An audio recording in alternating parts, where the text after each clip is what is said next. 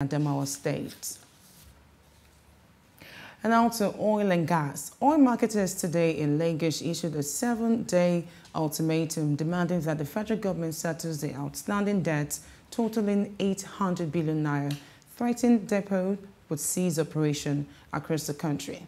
The marketers comprising Major Oil Marketers Association of Nigeria, Depot and Petroleum Products Marketers Association, and Independent Petroleum Products Importers IPPI said failure to meet the deadline would force its members to disengage workers from depots.